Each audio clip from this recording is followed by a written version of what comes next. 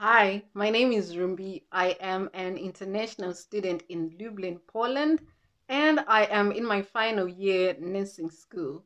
Today, I am going to be answering some of the frequently asked questions about studying nursing in Poland from a Nigerian's point of view. Please subscribe for more nursing related videos and also leave a comment. Let me know if you want to study nursing in Poland.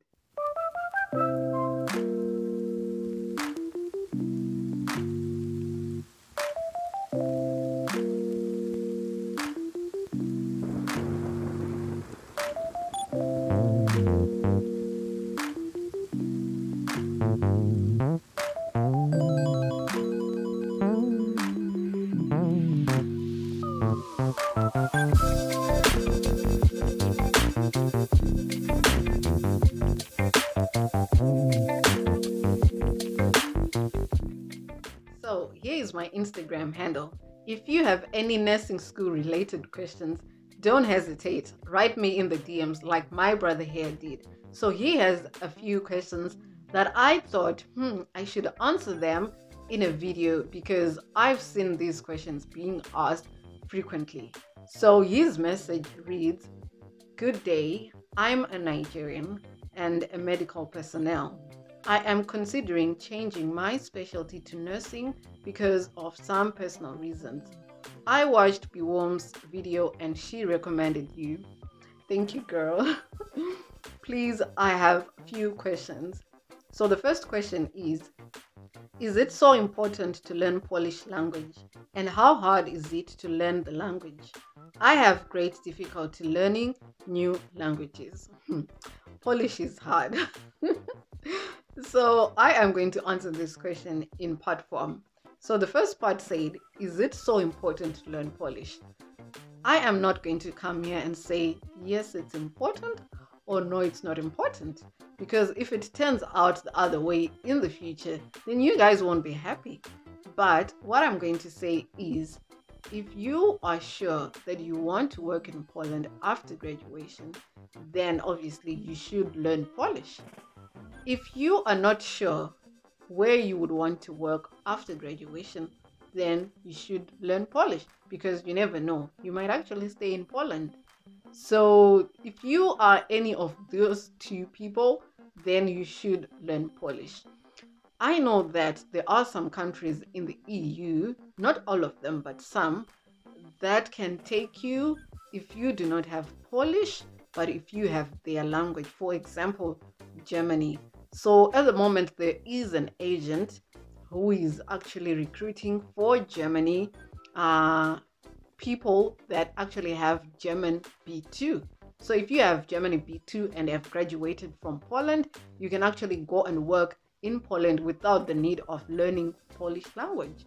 So I haven't done the research about other countries in the EU, but I definitely know that Germany will take you. The second part of the question reads, how hard is it to learn the language? Polish language is hard, but it's a beautiful language. I love it.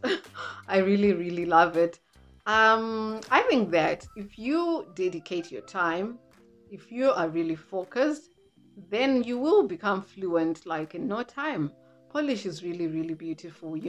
There are a lot of sounds in the alphabet, but once you know how to read them, once you know how to recognize them and the sounds, then it will be easy for you to read any Polish text. But yeah, it's a bit hard, especially for English speakers. So if you are an English speaker already, learning Polish language as a new language will be difficult for you. So yeah, that's what I have to say about learning Polish, but it's a beautiful language. I encourage you all guys to learn Polish. The second question reads, although I have watched another video of yours about self-sponsoring, if you guys haven't watched that video, please go back and watch it. I would really, really appreciate it. So I would like to know about the amount for proof of funds and how easy is it to send money from Nigeria to Poland and vice versa. So sending money from Nigeria to Poland, I would like to think that is the same as my case from Zimbabwe to Poland. So when I receive money from Zimbabwe, I receive it through Western Union. But you obviously know that there are some percentages that are, charged when doing that transaction. So there is another way that we do it. And I've heard that it's the same with my Nigerian friends. So I actually asked one of my friends and they confirmed that yes, that's what they do. So if somebody in Nigeria wants to send you money in Poland, they will transfer that money into your Nigerian account. So you now have the money in your Nigerian account. So you take that money and send it to somebody else in Nigeria who needs nairas, and then you will receive euros or zlotys from somebody here in Poland. Let's say that my friend wants to send money back home in Nigeria, but they don't have the nairas, but I have nairas in my Nigerian account. So I will send the money from my Nigerian account to the family of my friend's nairas account again, and my friend will give me the money here. So it will be like I'm doing the transaction for my friend in Nigeria. So it'll be square. I'll have the money from my friend, and his or her family will have the money from my nairas account. I hope that you guys understood that. But yeah, that's how we do it. As for the funds for applying for visa, in Zimbabwe, Pretoria to be exact, South Africa, that's where the embassy is, the amount that you should have as proof of funds should be at least 5,000 US dollars. I would like to believe that it's the same throughout Africa. So you should have at least 5,000 US dollars in your account as proof of funds. The third question reads, which nursing university would you recommend for someone with low budget? I'm a family man. So the cheapest university for international students studying nursing in English is Vincent Paul University in Lublin, and that's where I study at. But there are other government universities that offer nursing in English for international students, but the thing is they do not have an intake every year. So you would have to do your research and find out if that particular school you want has an intake at the moment that you want to apply. If it doesn't, then you will come to Lublin at Vincent Paul University. So the next question reads, how easy is it to get a job as a nurse in Poland after graduation? For you to work in Poland as a nurse, you should have two things. I've mentioned this before in one of the nursing videos. I'll leave a link and you guys can go back and watch it. But you need to have two things: your certificate that you get when you graduate and Polish language certificate at B1 level. That's the minimum. So this hasn't been done because so far I know of 3 classes only that have graduated as international students studying nursing in Poland.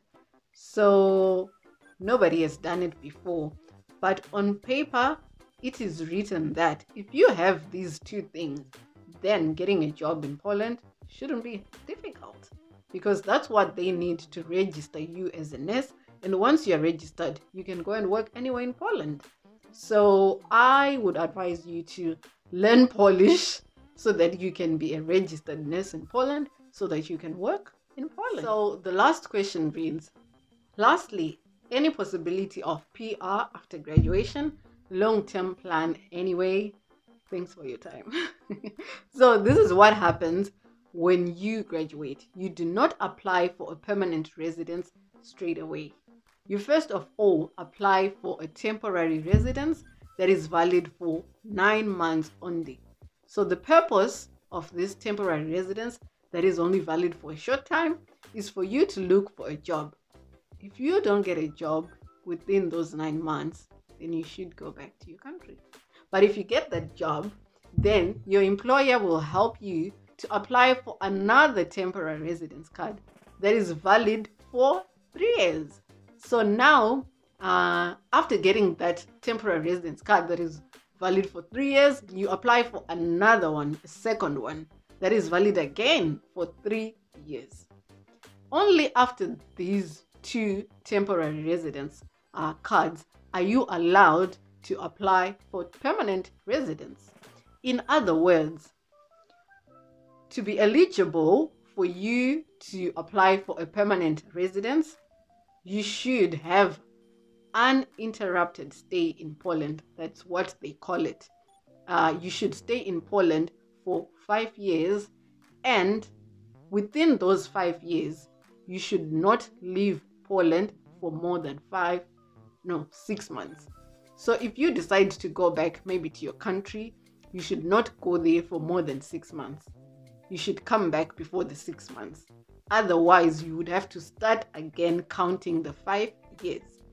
Also, when you leave Poland to go to another country visiting, or maybe to your home, those months that you spend away from Poland during the 5-year period, when they are added together, those months, they should not exceed 10 months. Otherwise, you will start again counting from year 1. So those are the requirements for you to get a permanent residence here in Poland. And after getting the permanent residence, you can now go on to apply for citizenship after 10 years in Poland without the interrupted stays, just the same as permanent residence. So that's it. I hope that all this information has helped you guys understand life in Poland.